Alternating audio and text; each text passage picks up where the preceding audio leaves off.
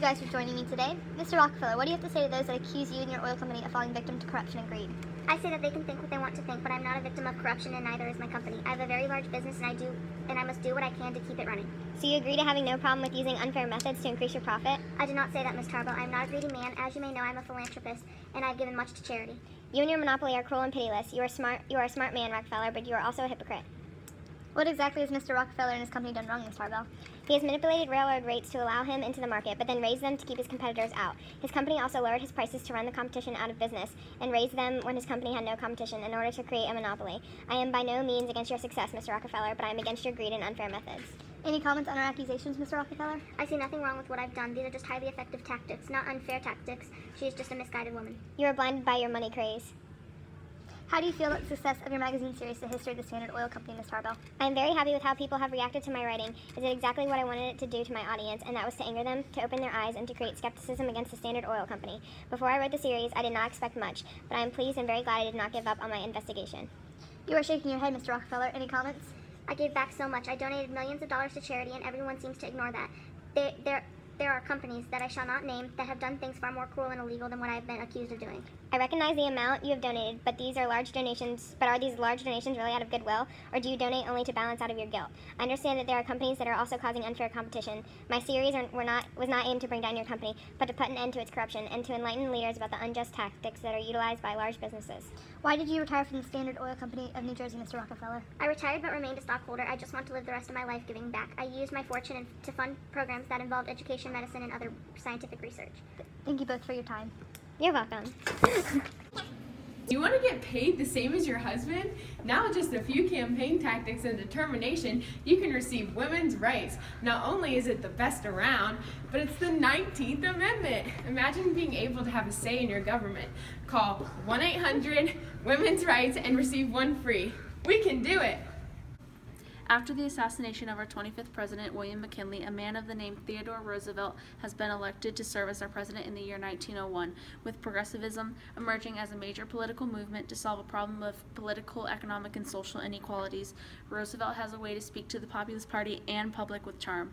Theodore started the conservatism movement and has attempted to make a balanced deal for employees and their employers. He took on captains of industry and made it so that the government had more economic control, but ending with the biggest accomplishment for the U.S. president, Roosevelt has sent our Navy around the world for a guarantee of peace.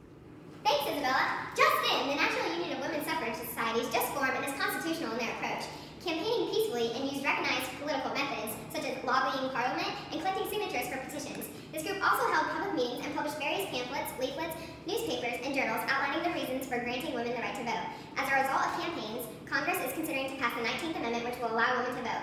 Back to Amelia with the weather. On today's weather report, on April 28, 1893, a tornado hit Cisco in the Eastland County region, killing 23 and injuring 93. The brutal storm caused about $400,000 in damages.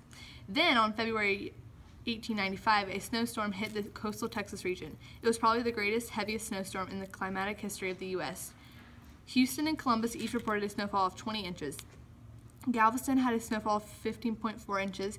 Snow fell as far as south as the lower Rio Grande Valley, where the Bronzeville received 5 inches. The lower valley had lows of 22 degrees Fahrenheit, the 14th through the 17th, destroying the vegetable crops.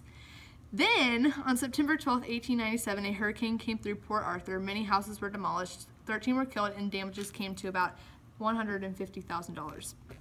Between June 27th and July 1st, 1899, a rainstorm centered over the Brazos River watershed precipitated an average of 17 inches over 7,000 square miles.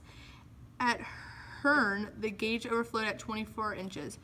Estimated total rainfall was 30 inches. The rain caused the worst Brazos River flood on record. Between 30 and 35 lives were lost. Property damage was estimated at $9 million. Now back to the Progressive Era on Channel 1890. Progressivism is arising in the U.S. It is a social and political movement that aims to solve issues of poverty, uneducated, and the effects of urbanization on a population.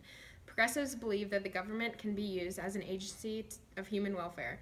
Progressivism solved many problems, one of them allowing women the right to vote. This was done through the 19th Amendment, in which Congress just passed in August of 1920. Thank you guys for joining. Wait! Do you want to get paid as the same as your husband? Amelia, I I know. You're laughing. 1904. On today's weather report on April 26th, okay, not even stop. Political movement that aims to solve issues of poverty,